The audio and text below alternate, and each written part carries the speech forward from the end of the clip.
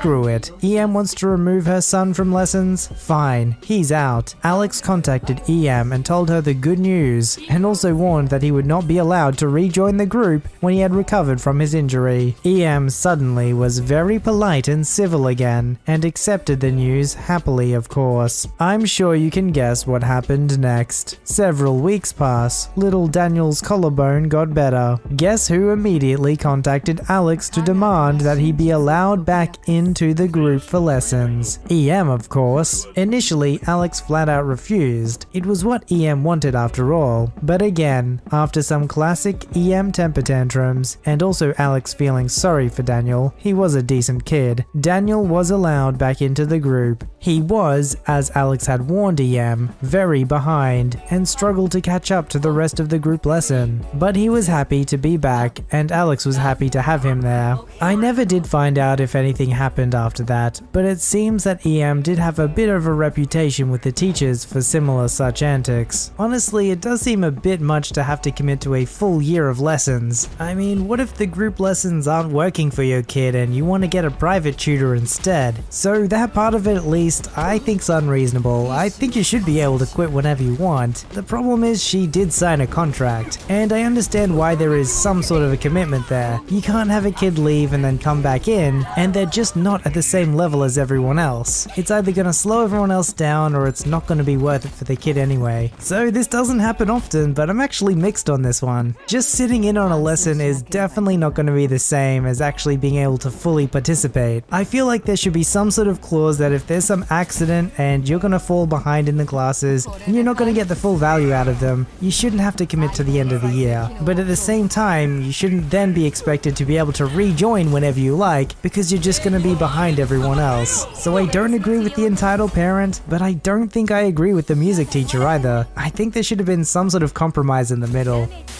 Now, my first job was as a pizza delivery boy for Domino's, and I've had my fair share of Karens, but this one is probably my favorite one, because not only did I get the last laugh, but it gave me a level of respect for my manager, let's call him James, that I never thought I would have. Our glorious story begins in a famous city in Australia, and I was working. Duh. Now, I have Asperger's syndrome, and I have a hard time looking people I don't know in the eyes, and because of this, I accidentally created a habit where I tell new people, sorry for not looking directly at you, I have Asperger's syndrome. And my boss James is a jerk and doesn't take crap from anyone, but is very understanding about my situation, and is strict but fair to his staff, and will always stand up for them. Now on with the story. As mentioned, I was a pizza delivery boy for Domino's for about 2 years, and I have met many Karens, some asking for discounts, some saying the pizza was cold even though it's not, and some even asking why I, an 18-year-old, am working at Domino's and not working in a real job. But I digress. None of these Karens could compare to this Fitch.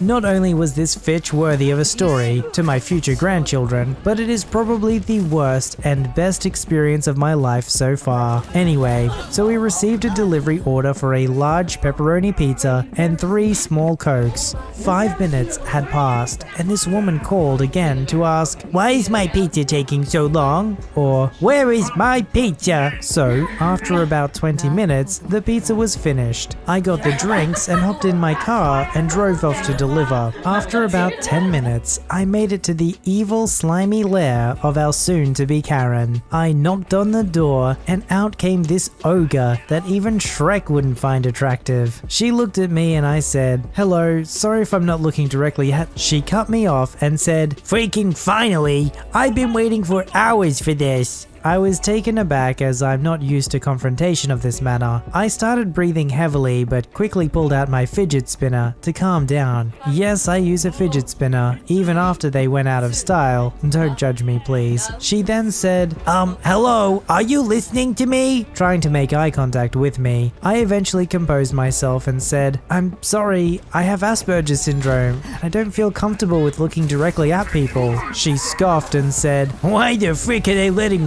does work? Maybe because they feel guilty. This is disgraceful.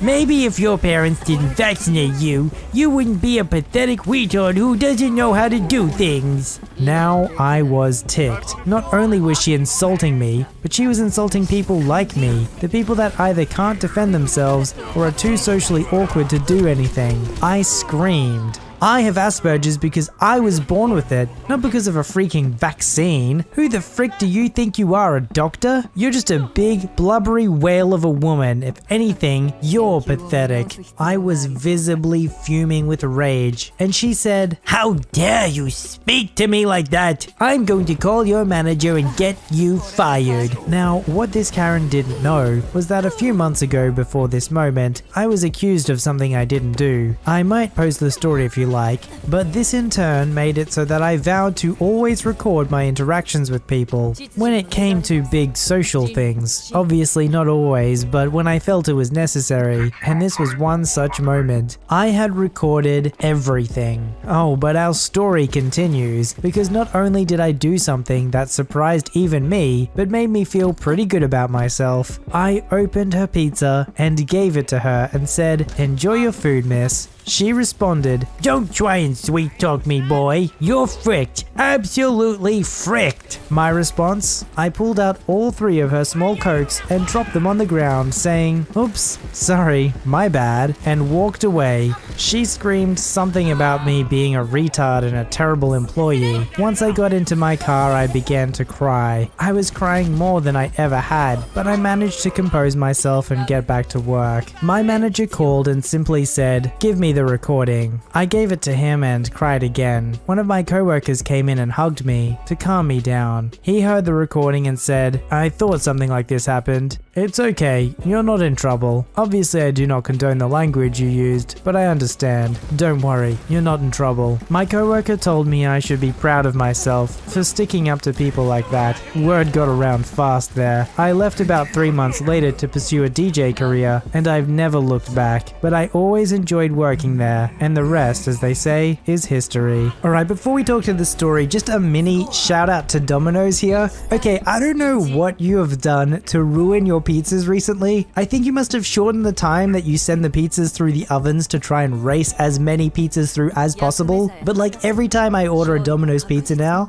I have to turn on my oven anticipating I am going to receive a doughy mess. No joke, like you stick your finger in the pizza and it is doughy. So I don't know what you're doing differently, but stick your pizzas in the oven for the right amount of time and actually cook the pizza. Sorry, I had to get that off my chest, but I know I'm not the only one who's feeling that pain. Okay, when she said she was waiting for hours for her pizza, we've all had a late pizza before, like that's standard practice, right? But I can't imagine a single scenario where a pizza would be hours late. I just don't know why these Karens have to always over exaggerate. If it was 30 minutes late, just say it's 30 minutes late, that's bad enough. But yeah, good on Pizza Delivery Boy for recording it. Sounds like that's something that you're gonna need to do from now on. I mean, who knows when you're going to encounter an entitled person like that, right? Always better to be prepared and defend yourself. My baby cousin, who grew up with my children, lives next door to us with his wife and 3 small children, ages 4, 2, and 3 weeks. We are a very close family. He's only 20 years old, but is a wonderful, responsible young man.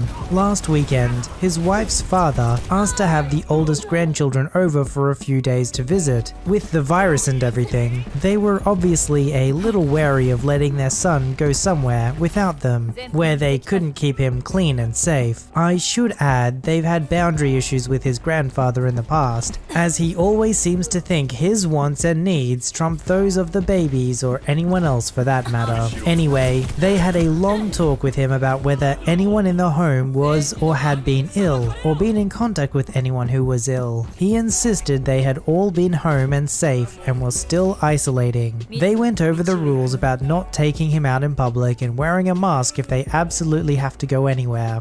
He assured them they would be fine. Hugh, their son, coming home on Monday. He is his normal self but has a stuffy nose, then a cough. 2 days later, he is lethargic, nauseous, coughing, and has a stuffy nose. They separate him from his siblings, but it's too late, and they too are now sick. He called the grandfather to ask if anyone else in the house was sick, and is told that yes, everyone in the house has been sick for over a week. He said he didn't tell them because he knew they wouldn't let him take the boy over, and he was tired of not being able to see his grandson. He insisted it was just a normal flu, and he would have caught it anyway at preschool. The virus is a hoax, etc. He flipped his lid on the guy, as did his wife, and he is, temporarily at least, banned from contacting them or seeing the kids due to his constant poor judgment. Regardless whether they have a flu or a virus, he knew darn well there was a newborn in the house, and because of him, that newborn is going to be tested for the virus. The whole family has to go. We are all waiting to hear the results, and are staying in just in case, since we've been in contact with them. We only heard about what happened this afternoon. I still can't believe the gall of this man to put his children at risk just so he could have a visit. Regardless on how you feel about the effectiveness of lockdowns, masks, etc., trampling on someone else's precautions to keep them and their family safe is not okay, especially when there's a 3-week-old baby. They're a vulnerable being in the world even when there isn't a pandemic. If he was worried about visitations before, he's going to be a lot more